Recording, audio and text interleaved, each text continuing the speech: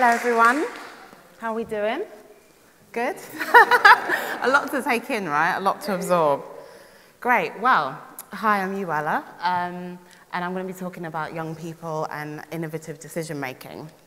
So I'm 24, I'm a digital content creator. I know we don't really like the word digital, but I was taking lots of notes. I was like, oh, this is what we need. And I'm actually part of the alumni of Rife magazine that Nikesh was talking about, based at the Watershed. So I'm the product of that, and hey, I'm here, it's great. So I'm here with the Rising Arts Agency in Bristol, and Rising is a micro-social enterprise whose mission isn't just to kind of provide training and commission opportunities for young people. It's also to kind of nurture more diverse participation and staffing and leadership in Bristol's creative sector. And today I kind of want to talk to you a little bit about lessons that we've learned about co-leadership and how young people are key to innovative decision making. So a few months ago, Rising's founding director, Kamina Walton, and I were invited to talk or do a little workshop at a cultural sector event called Doing Things Differently. And it kind of challenges the creative sector to kind of think, okay, what can we do that's different that will make our cultural offer more inclusive and more successful, right? And we were in the presence of some people who were like, you know, big cultural directors and various stakeholders in the cultural sector. And we didn't have a big PowerPoint or nothing as flashy and sophisticated as this. We just had some pieces of paper, some pens, and 2 questions, right? And this was the first question. Put your hand up if you engage with young people in some way in your business, organization, or artistic practice, right? And obviously everybody put their hands up and it's like, great, this is amazing, you guys are doing well. And they're like, right, second question.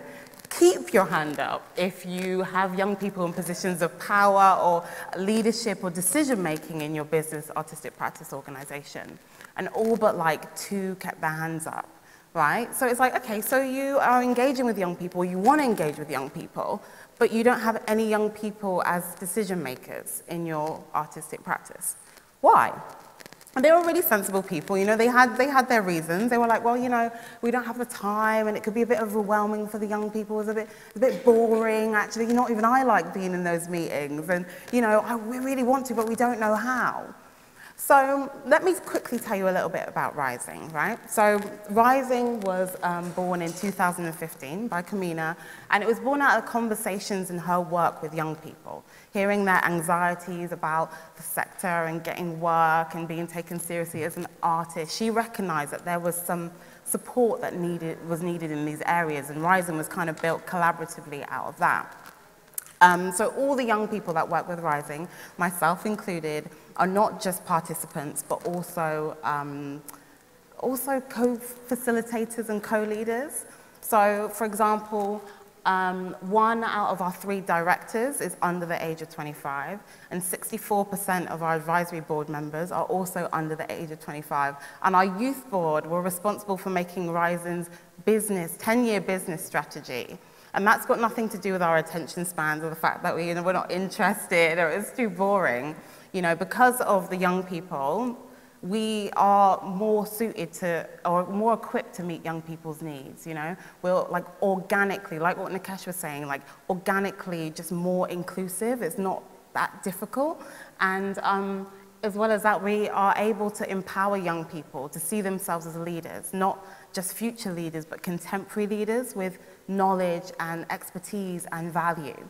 So that's why me and Kamina started up On Board, which is a program that seeks to get young people onto the boards of some of Bristol's big cultural organizations that work not just regionally, but internationally. You know, we recruit the young people, we provide training and support for that young person and the organization, we advocate for that young person's time and their insight. So we, guys, you know what? I have all this paper here and I haven't used it, and now I have to look back at it and I just don't know where I am, you know what I mean? It's like a bit like way ahead of myself. So the model was kind of built on the combination of Kamina's long-standing experience and my just, you know, youth and perspective and, you know, just like the freshness of the ideas that the young people can bring. So obviously, all of you, like me, are emerging leaders, and one of the key things, the most important lesson I've learned about innovative leadership is that it cannot be done alone. Like, young people are often seen as like targets or like consumers, but by including us in the conversation, we have the potential to radically shift like our cities, our industries, and even our technologies to being more innovative and more inclusive and more just successful and efficient. It just makes business sense sometimes, you know, even if you don't really care about like diversity and stuff, although I do, you know, you're like just business minded. You're like, okay, this makes sense. So yeah, we want to be part of that. And if you do too, let's talk. Thank you very much. I'm Euella.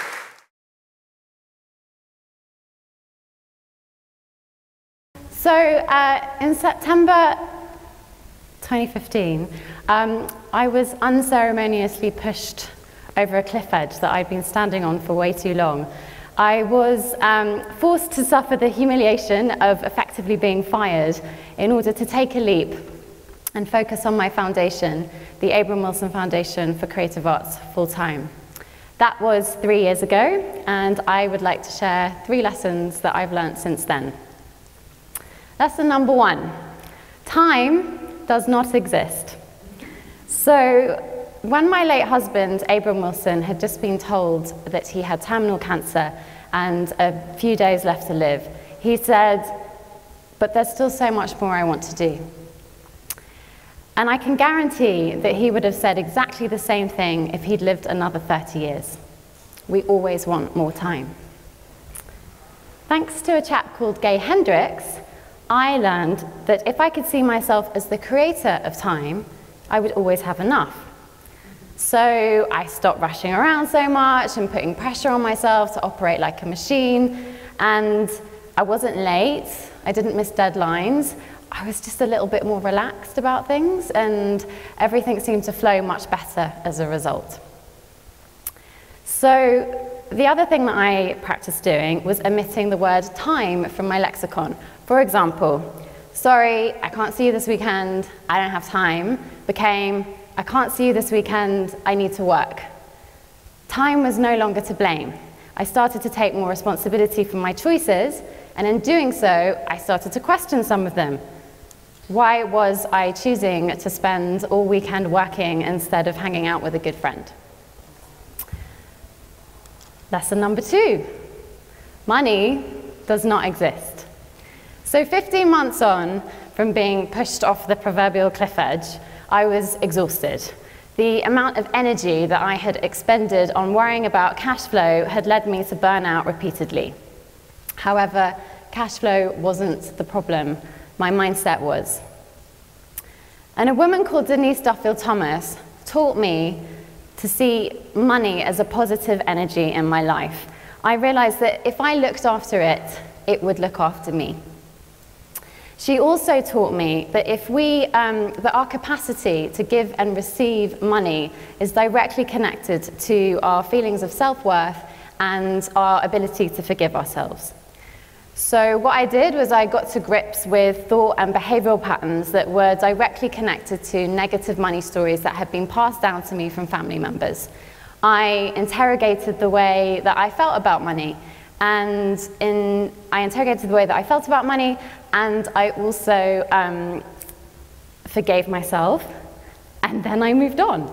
And then the other thing that I did was I approached staying on top of income and expenditure as an essential part of nurturing my relationship with money, so that it in turn would nurture me. It's no coincidence that the year that I changed my attitude towards money was the year that the Abram Wilson Foundation doubled its turnover for the first time. Lesson number 3, the future does not exist. So this was really about me learning to focus on what I needed to do in the present in order to get to where I wanted to be without the stress and anxiety of the great unknown, because that doesn't exist. The unknown, the future, it hasn't happened yet. All we have is right now. When Abram and I were a couple, my worst nightmare was that something awful would happen to him. And then one day that nightmare became a reality, and the love of my life and my best friend died. It was a rough time, but I got through it. And since then, I've experienced some incredible, magical encounters and opportunities way beyond anything I could have ever imagined. And none of them would have happened if Abram hadn't passed away. Because that's the gift that life gives you in return for the challenges it throws at you. My biggest regret is worrying about what would happen to Abram instead of focusing on being with him while he was still here. So whatever challenges lie ahead, and there will be many, trust that the future will catch you. Trust that the future will catch you so that you can be present to what's happening here and now, because this is where we make change.